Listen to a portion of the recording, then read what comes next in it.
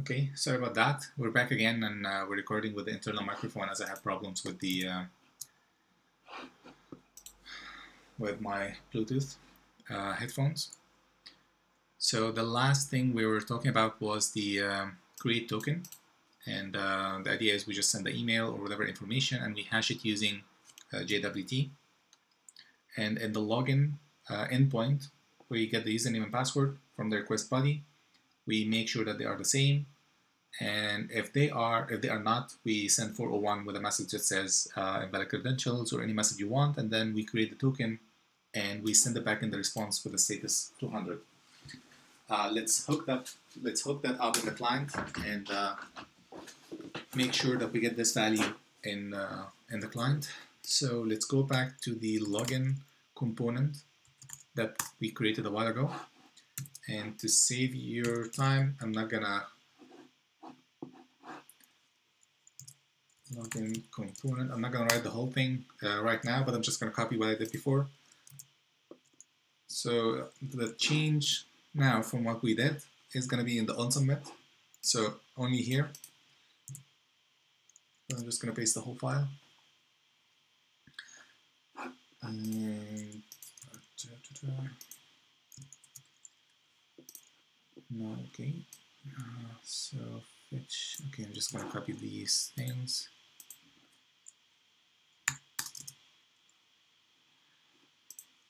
So this is the change. So on submit, we're gonna call /API/auth/login, and if you did not follow, we have in the routes/index, we hooked up the auth route under auth, and everything is under API. So under API/auth, we have this, and if we go to the auth route, we have only one endpoint, one post endpoint called login, and it calls a function called login from the auth controller, which we just went through. So going back to the client, to the component, we're going to create a fetch method to this endpoint, type post, and the body is going to be the state .user, which is an email and password. So it's just email and password, and we take it as is, send it back to the client, and we get them from two inputs right here. So we have one type email, one type password. When you submit, we get the values, and we're going to stringify them as JSON, content type application JSON, and when we get the result, we're going to convert the result to JSON and console log it. But if it's successful, I know that I sent two things in the response, a message and a token, if it's successful. So I'm going to get the response to the token, and I'm going to save it directly in the local storage. And this is the third thing that we're going to, third concept that we're going to discuss today, which is the local storage. And the local storage is something that's available in most browsers. Some people check if local storage exists beforehand, so they would do if local storage, do that.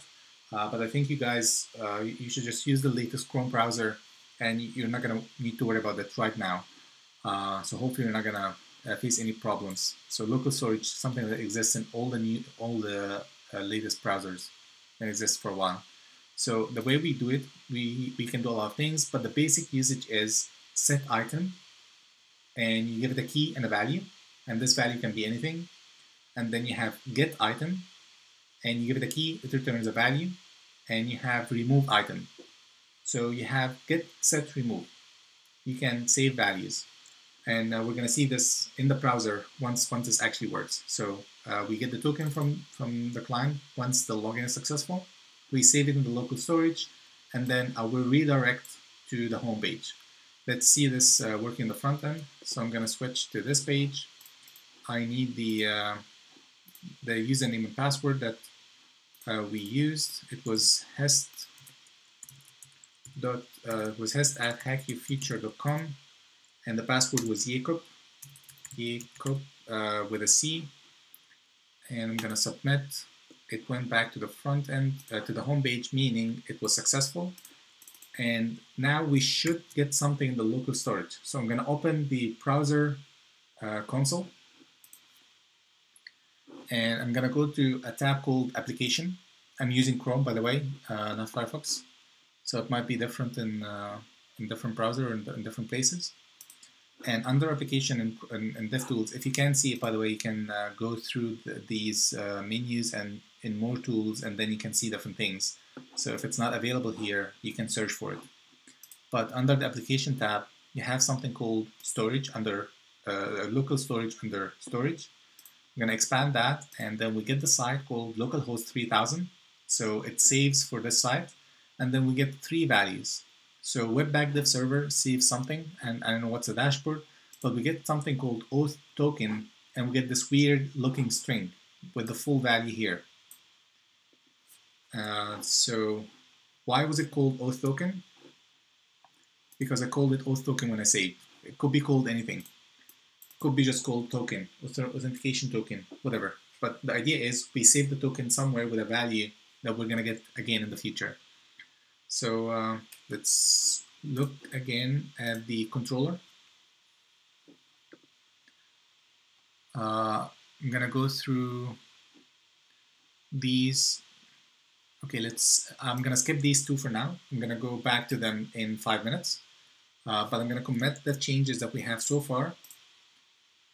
So at least we have a working point. So we have the login now. Login goes to the back end, verifies that the user is correct, and goes back to the client and gets a token, saves it in local storage, and now we're going to use that.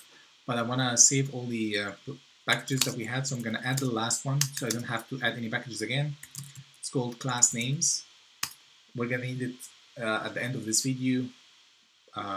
It's really easy to use. You can check it. The documentation is going to take 5 minutes from your time, and we're going to go through that. I just want to save all in the same commit.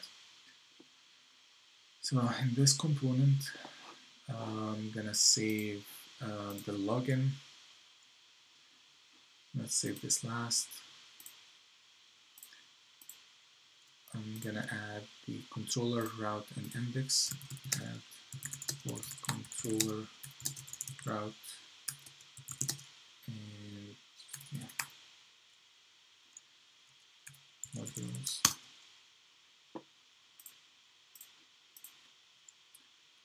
Update the on submit in login component to submit the user info, the user credentials, and save the token to local storage on success.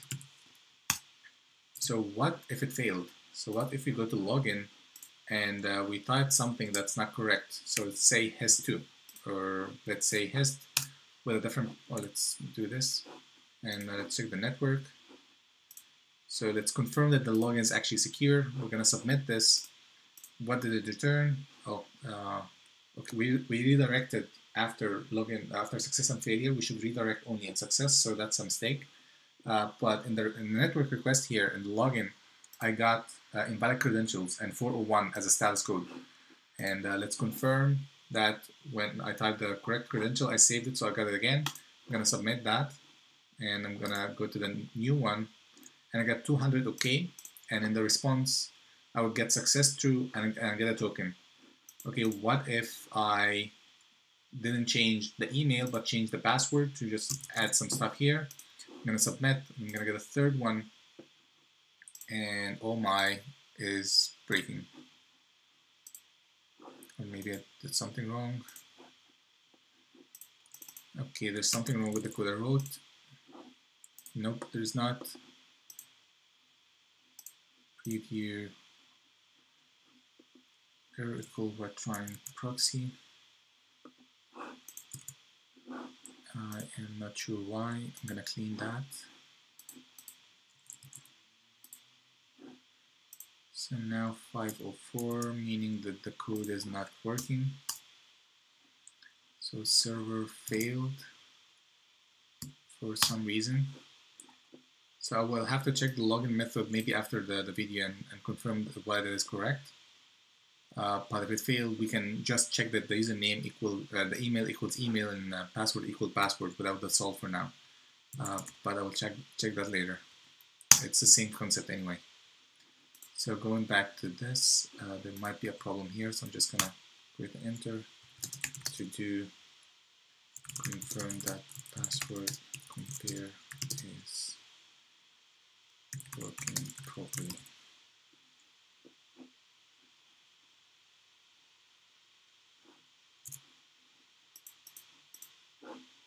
So I'm gonna go to the login. I'm gonna clear, submit again, and it's pending. Wait until /finished.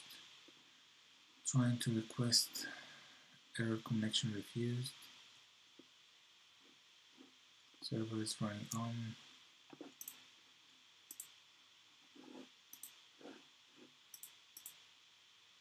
I am not sure why it's not working.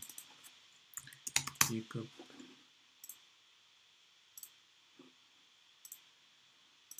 I'm not sure why, if it's really slow or just there's something wrong with this. So this got the token, so now it's working. Let's go to another login again, and we're gonna choose this, and we're gonna go with backup. So here,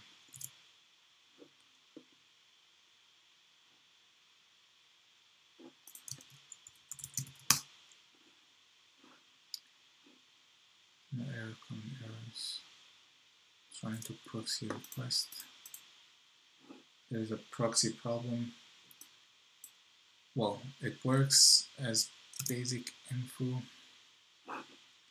Okay, I'm not gonna dig deep in that again to save time.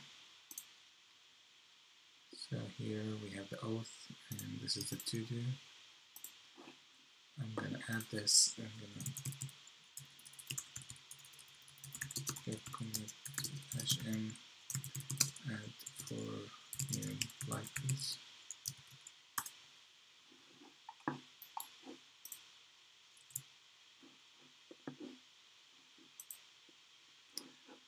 So I get the response. I type the incorrect password.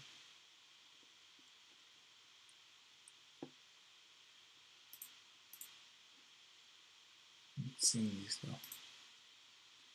If this returns a token, then there's something wrong in the compare method. I will have to check it out.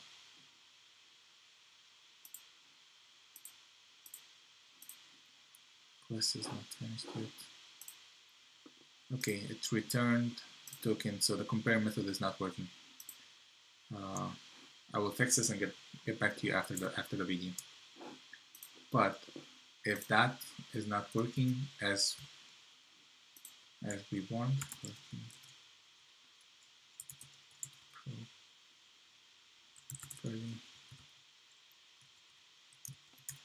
we could create another function that compares pass equals password, and then uncomment the original password just for now, just until we check the problem with the salt thing. So now we ignored the salt encryption, and we're gonna go just to plain old password, and that should work. If that doesn't work, then there's something I can't see. We're gonna check this one last time. So we're gonna do this.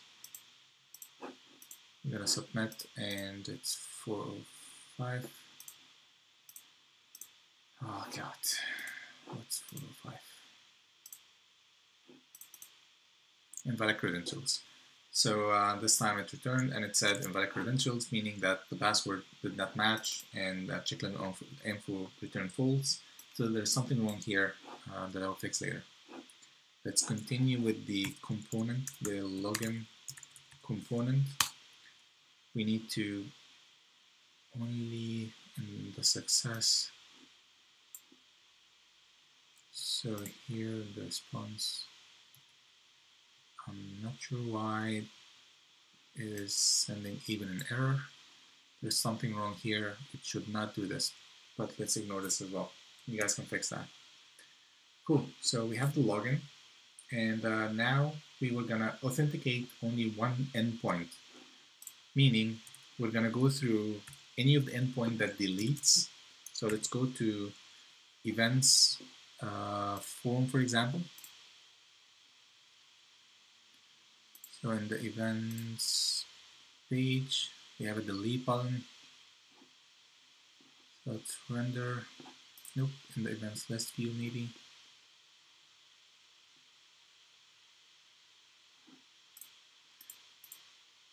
So what I want to do now is send the token in the request when we delete or edit in the event card. So I just want anything in the event.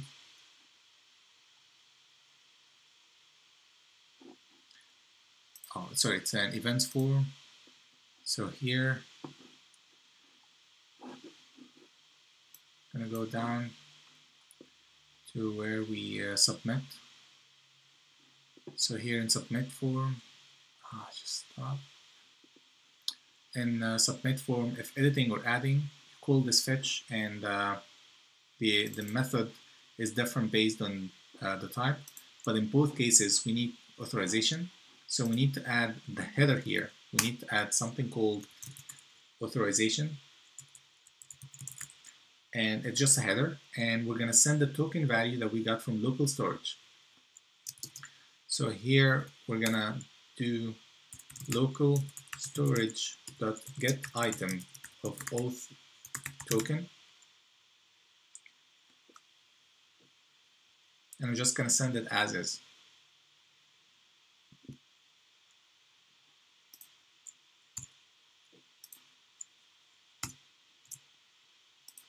Why authorization? Because this is the standard format of sending authorization to the server, and I'm just getting the token that we got when we logged in. Why are you giving me an error? Okay, now the error is gone. So now I want to delete an event and make sure that when I delete the event, the token is being sent to the client, and then we're gonna protect the edit and delete event endpoints from the server and request that always we have this token available, and make sure that if the token is not available, then it throws an error. So I'm gonna go to this.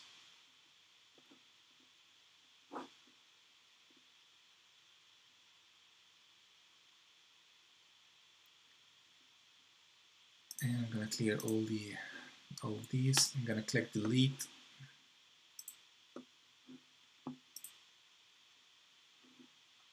Deleted successfully. But I did not see the message. Hidden event. Header. So localhost edit one, and in the headers, okay, we did not get that header. Maybe the page didn't load yet. Let's go back to events. Try to delete another one. Delete. We made the edit, not the delete yet. That's my bad. So I'm just gonna edit another one, and we only changed the delete. The add or edit. So I'm gonna edit, and I'm gonna do anything here. Doesn't matter. And then I'm gonna submit. And I will, okay.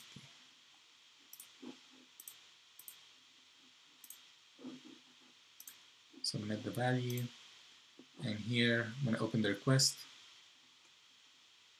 this is all in the form, but I get the authorization undefined because maybe I don't have it in the local storage because I'm not logged in.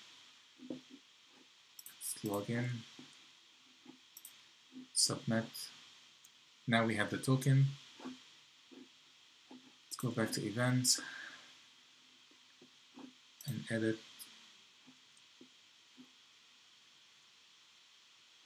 One of the things we're going to do a little bit in a little bit of time is we're gonna disable the edit button if this auth token doesn't exist, which means the user is not logged in. So we have the date, and we're gonna just go here and do this, and we're gonna go all the way down, and we're just gonna submit this. Gonna go back to the network, and I should have cleaned before, but when was the last one? This is an image. This should be the last, maybe this. We get the authorization header with the value of the token. Okay, that doesn't mean anything yet because we're not checking for this value in the server and protecting the endpoint. So we're gonna do one of the last main steps. We're gonna go to the controller of the events.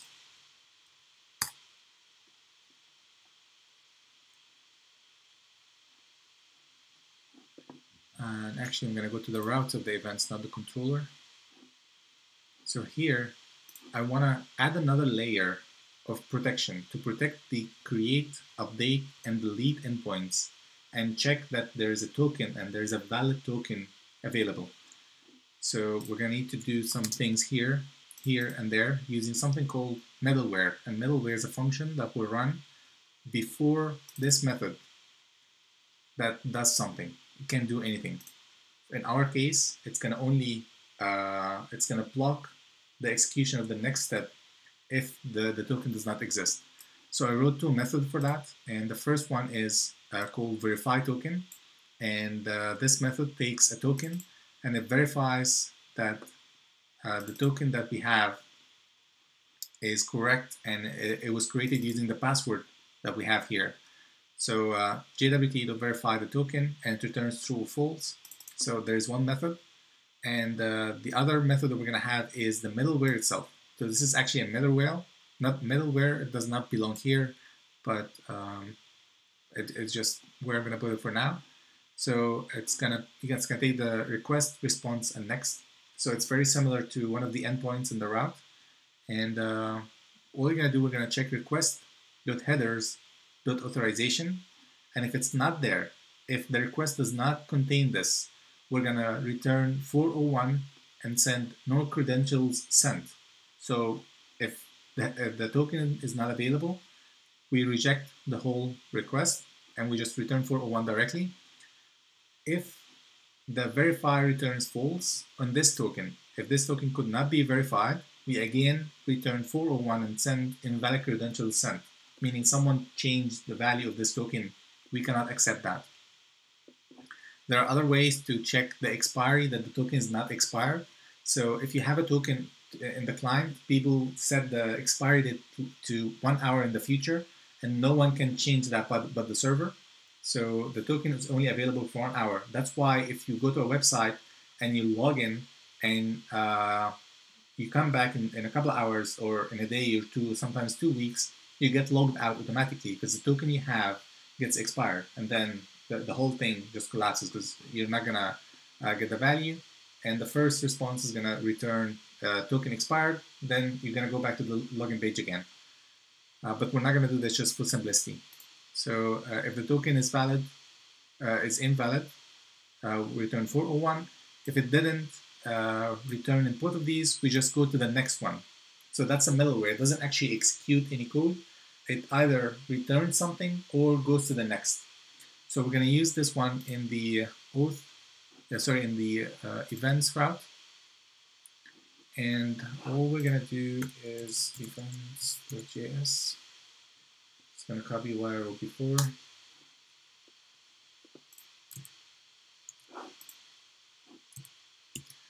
So the change here is we're going to get the authenticated route, which is the middleware we just wrote, from whatever place we have, which is the controllers/auth, and we're going to just call it right before the create and update and delete event. We could call it each one of them, but in our requirement, we wanted the get all and get by ID to be available to everyone. So you do not need to be logged in to be able to get, but you need to be able to logged in to be able to post, put, or delete. So that's how we protect these routes. Okay, let's give it a try and make sure that it works. We're gonna remove the token from here. So we're gonna delete that. So now we're not logged in anymore. And we're gonna try to delete. Let's clean and let's delete. And it returned 401. No credentials sent. And this hit the first one of the authenticated route, that the authorization was not sent. It was just empty. And it returned this message. Let's create another token, but let's change in that. So let's log in, and this login will create another token and we'll add it to the local storage because we use set item. And I'm just gonna play with that. I'm just gonna do just a bunch of stuff. I'm just gonna change the value and do something in the back here and do something here, and I'm just messing with the whole thing.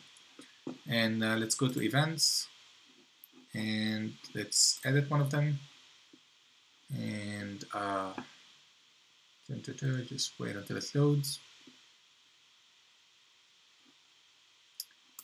I'm gonna delete, go to the network.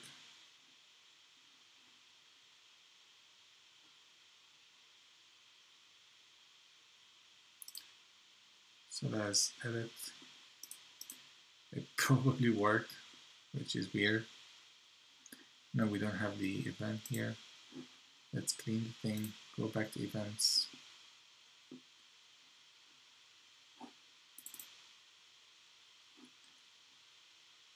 Just say slow.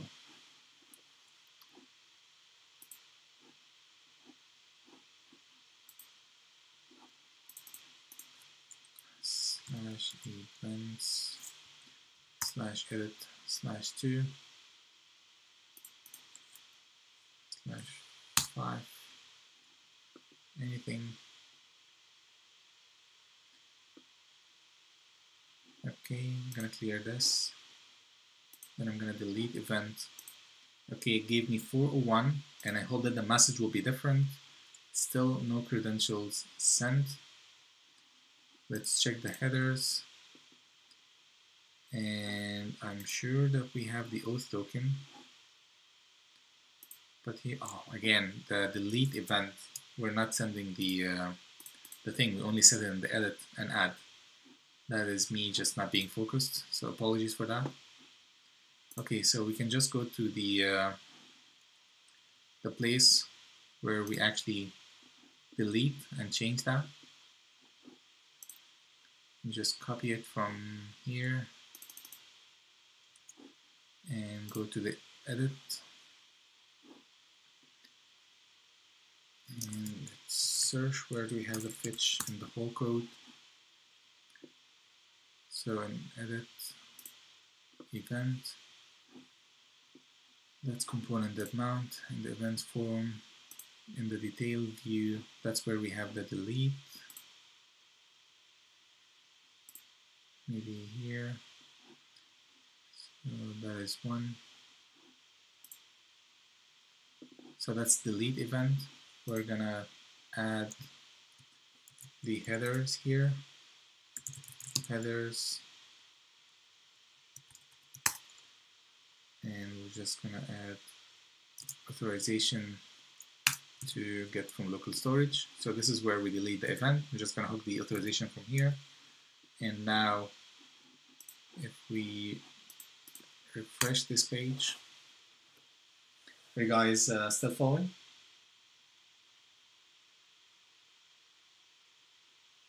Can please someone confirm that you guys can hear me well? Yeah, we hear you. Okay, great, thanks. Sure. So we have like one major step left after this, and then I'm going to switch to the main code and show you how can we hook the stuff up in the front end and the back end and make it like a real website. So I'm going to clean this and click delete, and it gave me 500 invalid token. So we played with the token, so it's completely invalid, and it just broke. It didn't even verify. So the invalid token, did we send that ourselves, or did the library throw that? So in the auth, this is the middleware. So it didn't even go through the verify. So it broke here, meaning that if we play with the token, we cannot go to the server. So that proves the point. And to prove that it will work, we're going to go to login again, create another token. So that will refresh the auth token that we have here. And okay, let's make sure that let's delete it and login again. And we have another value in auth token. So we're going to go to events and let's just make it faster and edit 5. And we're going to go to the network, clean everything, and we're going to delete. So delete event, it gave us 200, meaning that it went through. So if we don't have the token, it throws an error. If the token is not valid, it throws an error. If the token is valid, then it goes through and does the job that it used to do before. So how it's done, we have a middleware that is checking for the authorization that it exists and it's valid, and it uses this verify method using the password that we have. And we use this middleware, which is an express middleware. And yeah, once we don't have any error, we just go to the next. And next meaning go to whatever we have next in what's you're actually calling. And if we go to the events, the next here will be any one of these. So just go to the next step, which meaning it is working. So that's how we authenticate the edit, add, or delete. We did not confirm that the edit is editable. So we can do again edit 4. No, we don't have 45. Just go to 4. And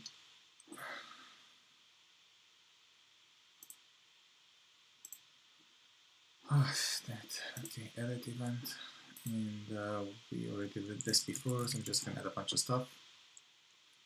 I'm gonna go all the way down, and I'm gonna submit, and it will give me 200. But if I'm gonna go to the edit again. If I remove the auth token,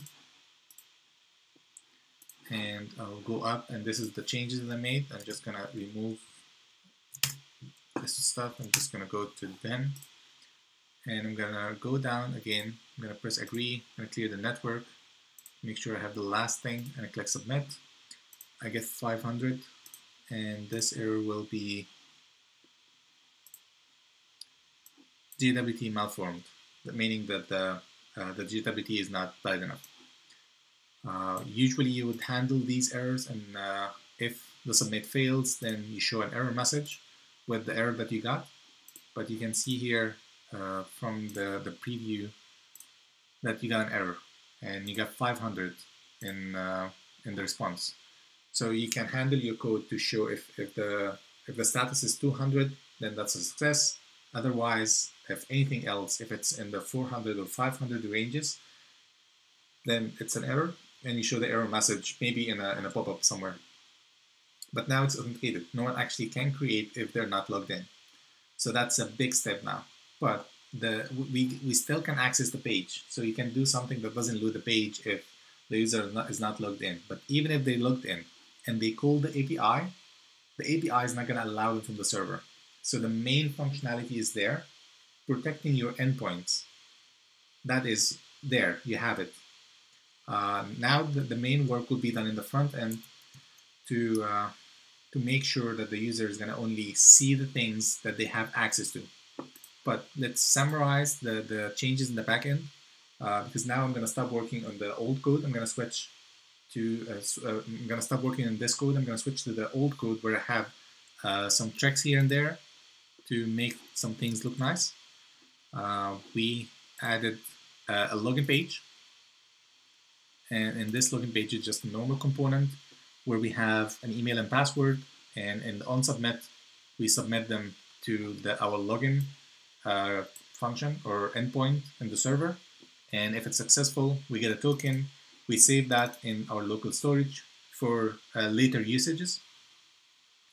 And we redirect to the home page, and that's logged in. What we're going to see in a little bit, that when you get logged in, we switch the login thing to a logout, and we show your email, so you get the feeling that you're actually logged in.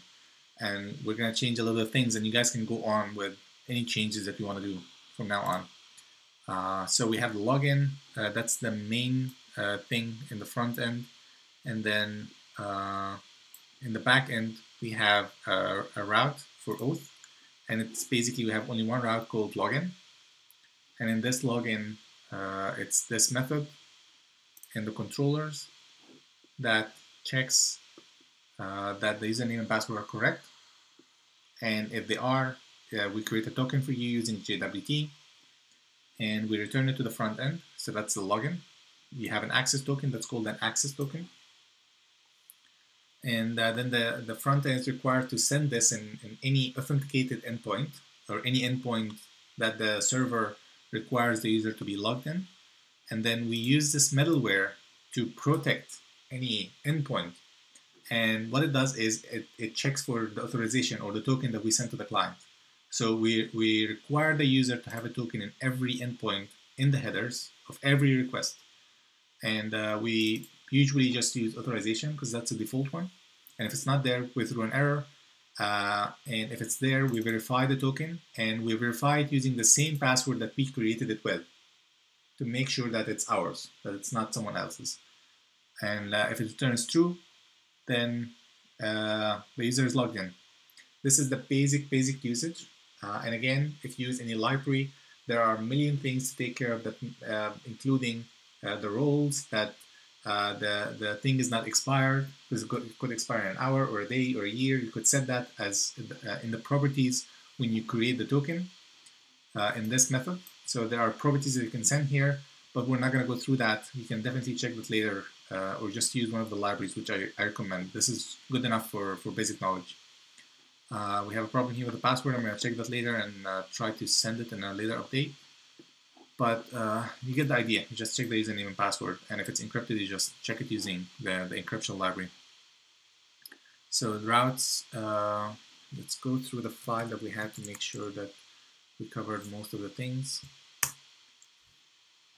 So the logout page we're going to do in a little bit. I'm going to show directly implemented. So the login, we have the hard-coded values. We return the token. We save it in the local storage.